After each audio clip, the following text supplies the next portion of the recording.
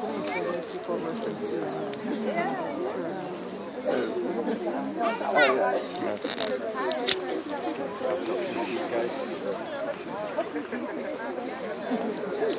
Hani yani şurada yapıyorsun.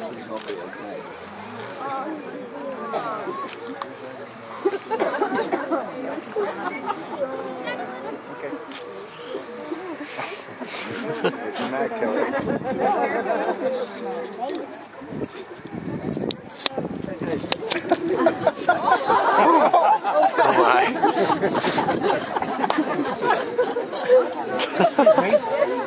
How old is it? What's the age?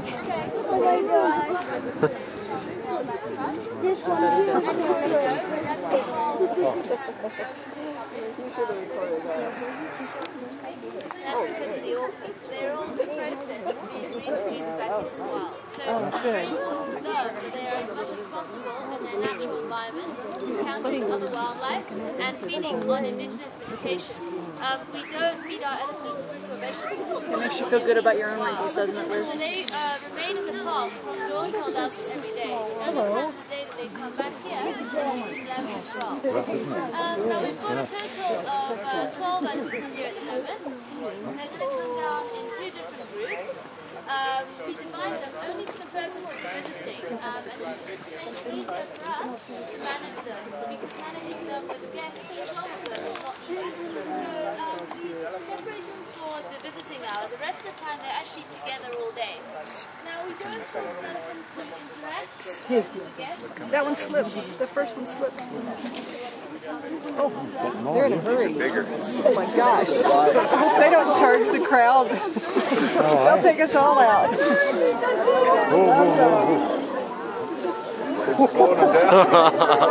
He thinks he is. Please guys, if you make noise, you encourage them to charge you. Oh, buddy. Yeah. Well, they didn't get a minute, so I don't.